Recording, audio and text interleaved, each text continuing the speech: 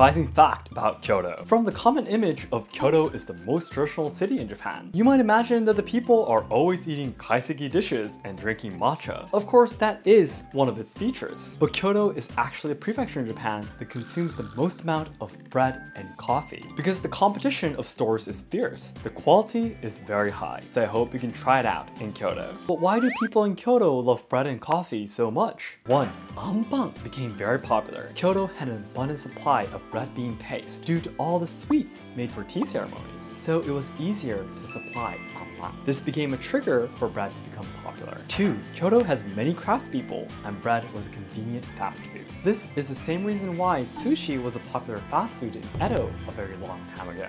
Because the center city of Kyoto is not close to any oceans like Tokyo, it is difficult for people to supply fish, and that's why bread was more convenient for them.